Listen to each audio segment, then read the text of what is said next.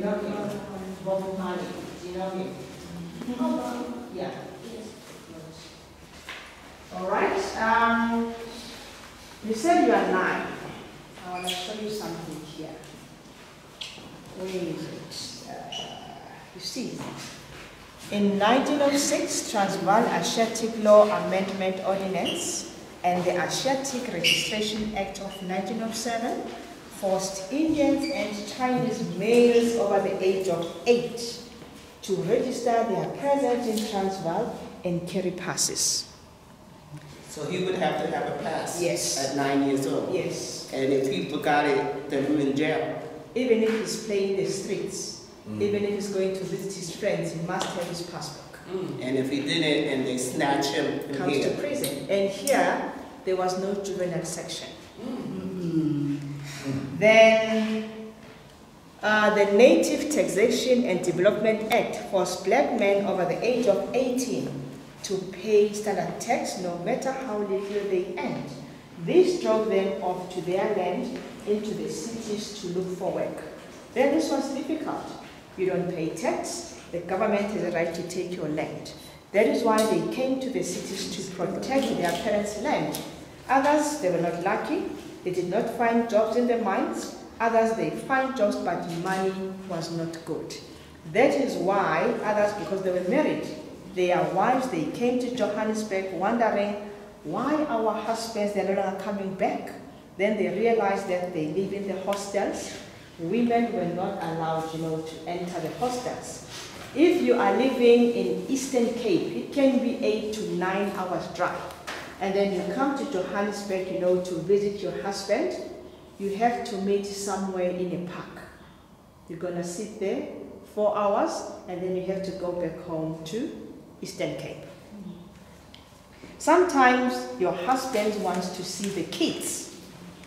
Again, you have to come with the kids. They will be playing while you are talking. 3 o'clock or 2 o'clock, they must catch a bus going back to Eastern Cape.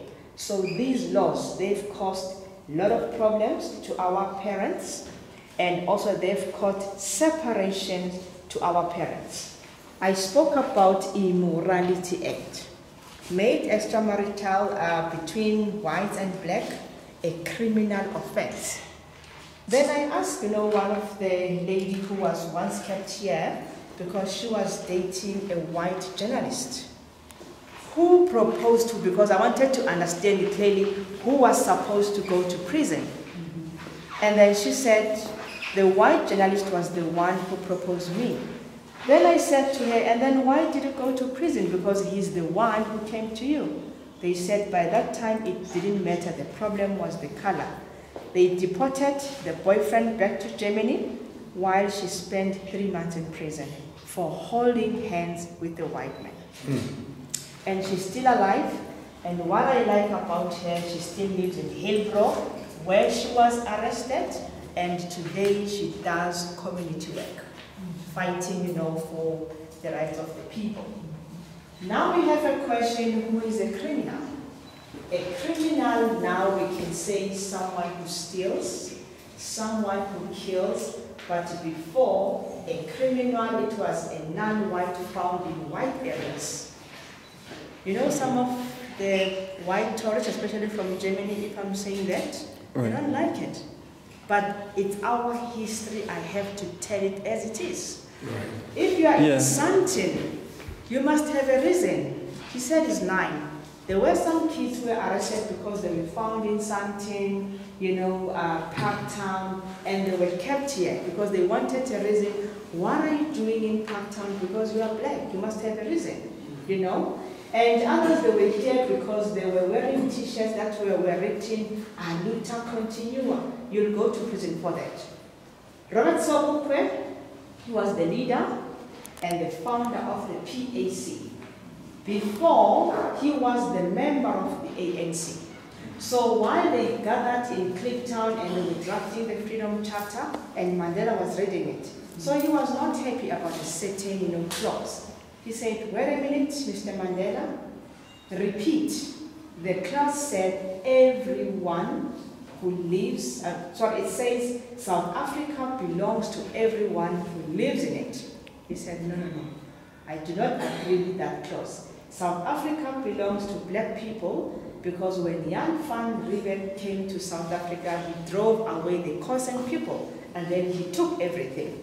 So now there was a debate between him and the ANC, because the ANC was saying, remember in this party we don't have blacks only, we have Kannats, we have Indians, we have Chinese, all of us we are fighting a struggle. He said, yes, I understand, but the land belongs to us. And then he realized that no one is listening, and then he pulled out from the ANC, and then he formed his own party. In 1960, he told South Africans that the only way that we can defeat this government, let us ban our passes. So they banned them. Unfortunately, in Soweto, they were arrested, but then in Sharpeville, 69 people were shot and killed, and then he was transferred to Robben Island. Today in South Africa, we are honoring those people. 21st March. Today, that day is called Human Rights Day, you know, just to honor those people who died. So we may say these people, they were here because they broke this law. During that time, if you broke a law, you were a criminal. So we are wondering why we have Gandhi's picture there. Gandhi, after he was told that the government is passing this 906 law, he was told to come to South Africa, you know, to assist. And then he came to South Africa, and also he came with an idea of saying, leave your passport at home. We want to see if the government will be able to arrest each and every Indian or Chinese who was not carrying their passes. But he was arrested. He stayed here for 2 months. Later, he was released. He came back again up until 1913 during the Satyagraha. Then in 1914, he left. So these people, they were here because they were tired of these laws. The laws, they could tell them where they could live, what work they could do, who they could love. You couldn't be a scientist, you couldn't be a doctor. You were told that you qualified to be a cleaner, to be a gardener. So that is why politicians realize that the only way that we can win this is education. Let us educate ourselves. Absolutely. Yes. All right? That's what's up, some black empowerment. You know what I'm saying? Keep it strong. Keep on giving a real story. All the Germans and all the other devils, let them get upset. But yeah? They're upset because they can't rewrite history. You know what is happening sometimes? Sometimes I feel so scared as if the next time I'll say that, they will show me where the gate is. But yeah, we should never bend telling history for anyone. If you're white and your ancestors did terrible things, and you're enjoying the privilege, and this is why you're enjoying the privilege. Exactly. Now deal with the drama and deal with the problems. Because, you know, the last time I talked with another lady from London. Oh, that's nice. Oh, them damn Brits, man. You know, she was saying, I need to talk about, you know, whites who were also, you know, treated, you know, unfairly. Then I said, no, but look at this section. Here we are talking about the non-whites. If you want me to talk about the whites, we must go to the white male section. You know, she got angry, and then she called me a racist. Man, I wish I was there, man. I'd have handled her. Then I said, it's okay, but it's my history. Exactly. And that is why today our kids, they are learning about our leaders. You know, in our times, we were taught about Hitler, Mussolini. We didn't know anything about our own South African history. You know, we said to the Department of Education, you are very slow. Push it, we need something. Mandela Gandhi, they are learning about Gandhi, the grade 4s and the grade 7. Nelson Mandela, Winnie Mandela, the grade 7s, they are learning about Fatima Mia's pictures that she drew in prison. So all the learners, when they are coming to this heritage site, it's covering their curriculum, because when they learn about the court, we have the court. When they learn about democracy, constitutionalism, we covered everything. So this is our history. So if you don't like me, deal with it. Excellent work, sister. Do your job. Excellent, man. Proud of you. Toilets. Still, prisoners were carrying their smelling rotten food. They will be forced to face toilets. You see, there are no toilet seats, which means Oh wow, John, there you go. Michael, he's inside, he must squat. And when he's squatting, he exposes everything. Which means prisoners who were sitting here, they could see, they could hear, and they could smell. There was no privacy. Prisoners, when they are done eating, they will be counted, and then from there they will say, "Here's my friend. Are you tired? Come." The stage is yours. Come and stand here. Come. Son, come on, please. Are you scared? Are you shy? Then come. So they will call one of the prisoners to come and stand here, and then they will say to him, "Tauza, you are new in prison, you don't even know what is that." So you are asking, what is Tauza? They are going to use prison keys to hit your face, and then they are going to call someone to come and show you how to perform it. So Tauza, it was a strip search. You take off your clothes, you jump up and down, you spin like an aeroplane, you click your teeth, spread your legs wide, you bend forward, then the prison officials will be checking your behind if you are not hiding anything in front of everyone. So to some of the prisoners, it was very humiliating. And to them, they were saying, "We don't like this Tauza thing because you are not respecting our culture. You see, I'm a 60-year-old man, then I have to be naked in front of these kids. It's not part of our culture, and you are stripping away our dignity." They never listened to him, to that prisoner. Instead, there was a gentleman. You see that building there? That is Queen Victoria Hospital. Hell with Queen Victoria. What's up with all these Brits names, man? That's where white babies were born. So he was standing in that balcony because he wanted to see what is happening in this place.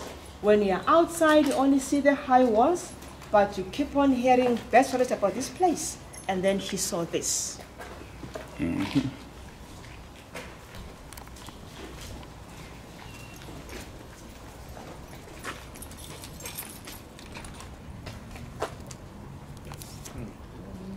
He was confused. What's going on here? Are those kids? No, adults. Inmates were sitting on the ground. This old man, he's standing, busy, jumping like a monkey. What's going on here? Anyway, he took some pictures. He went to the Drum Magazine's offices, and then he showed his colleagues, his managers, that this is what I saw at number 4, and I'm not sure what's happening here. So they explained to him that this is how they conduct the strip search.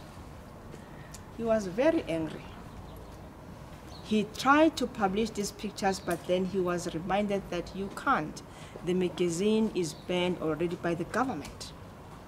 And when no one was noticing, he published the pictures, he ran away, he left the country. He disappeared for 20 years, and the government was busy looking for the culprit, because these pictures, they were saying to the whole world, this is how the government treats its prisoners in South Africa. And then he came back after 20 years. The next thing, he was involved in a car accident. He lost a lung, and then he died. So now there were questions. Was it a planned accident or not?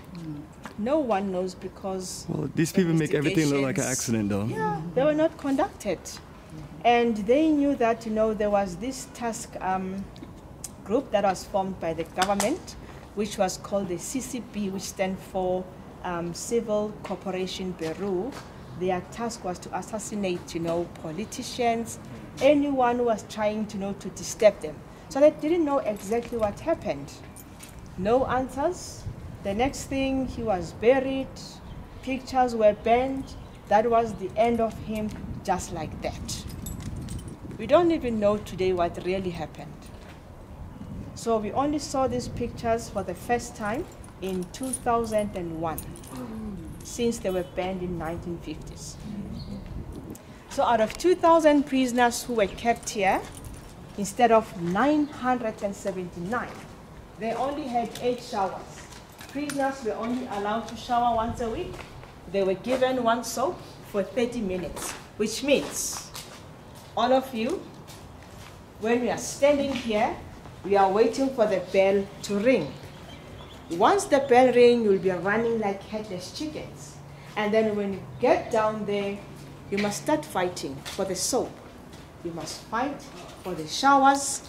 Otherwise, you won't get an opportunity to use the showers.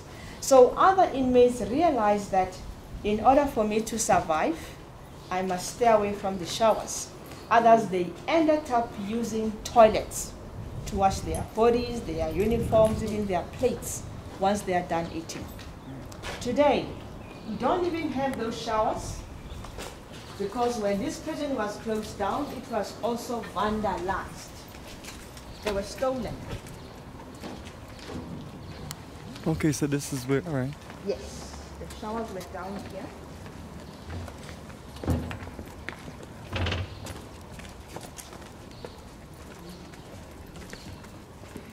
That's a lot of people for some small showers. 2,000 prisoners, and these showers were becoming red because they were hitting each other here. Officials will be standing right there watching and doing nothing. So now we've just collected these bricks and stones as part of our heritage. See the glass towers there? That is to be the 3-story building. That's where Mandela and the student of 1976 who survived the bullets were kept. And the block was demolished in 2001 to make a way for the court. So today we only have 4 stairwells standing there as the reminder of the past. 150,000 bricks. They were also recycled. They were also used to build the highest court in the land, just to show everyone that you can build a future with the bricks of the past. Testimonies.